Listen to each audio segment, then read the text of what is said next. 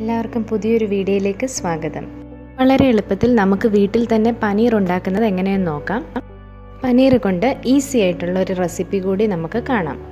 Okay, ഞാനിവിടെ 1 litre പാലാണ് എടുത്തിരിക്കുന്നത്. ഞാൻ വെള്ളം ഒഴിച്ചിട്ടില്ല, പാല് മാത്രം നന്നായി തിളപ്പിക്കുക.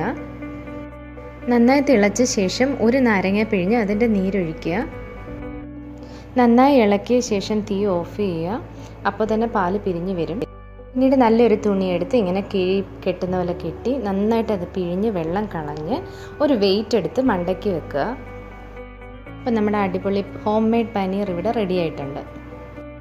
നമുക്ക് ആവശ്യത്തിന് കട്ട് ചെയ്ത് നമുക്ക് ഒരു കണ്ടെയ്നറിനകത്താക്കി ഫ്രീസറിൽ സൂക്ഷിക്കാം. ഇനി നമ്മുടെ ഈ പനീർ കൊണ്ട് നമുക്കൊരു അടിപൊളി ഐറ്റം ഉണ്ടാക്കിയാലോ. വലിയ അലങ്കാരമൊന്നുമില്ല, സിമ്പിൾ. 2 സവോള അരിഞ്ഞത്, 2 പച്ചമുളക്, 1 തക്കാളി. ഇനി ഒരു പാൻ എടുത്ത് അല്പം എണ്ണ ഒഴിക്കുക. സവോള അരിഞ്ഞു വെച്ചിരിക്കുന്ന സവോള ഇട്ട് നന്നായിട്ട് വഴറ്റുക. ഒന്ന് പകുതിയാകുമ്പോൾ നമുക്ക് പച്ചമുളക് അതിൻ്റെ കൂടെ ഇട്ട് കൊടുക്കാം. പിന്നീട് ഇത് രണ്ടും നന്നായിട്ടൊന്ന് വഴണ്ട് കഴിയുമ്പോൾ നമുക്ക് തക്കാളി കൂടി ഇട്ട് കൊടുക്കാം. അതും ഒന്ന് നന്നായിട്ടൊന്ന് വഴറ്റുക. ഇത്രയും നന്നായിട്ടൊന്ന് വഴണ്ട് വരുമ്പോൾ ആവശ്യത്തിന് ഉപ്പിട്ട് കൊടുക്കുക.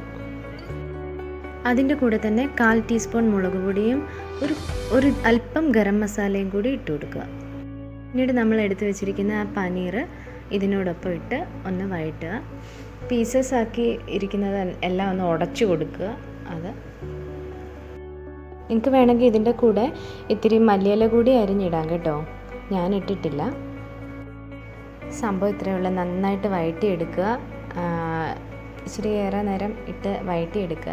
സംഭവം അടിപൊളി ടേസ്റ്റ് കേട്ടോ. ചോറിൻ്റെ കൂടെ കഴിക്കാം, ചപ്പാത്തിയുടെ കൂടെ കഴിക്കാം. സൂപ്പറാണ്. ഇങ്ങനെ ഇതുവരെ ചെയ്ത് നോക്കിയിട്ടില്ലാത്തവരൊക്കെ ഒന്ന് ചെയ്ത് നോക്കിയിട്ട് അഭിപ്രായം പറയണേ കമൻറ്റിൽ. വീഡിയോ ഇഷ്ടമായെങ്കിൽ ലൈക്ക് ചെയ്യണേ, സബ്സ്ക്രൈബ് ചെയ്യാൻ മറക്കരുതേ. അപ്പോൾ അടുത്ത വീഡിയോയിൽ ഈസി റെസിപ്പിയുമായി വീണ്ടും കാണാം. By, thank you.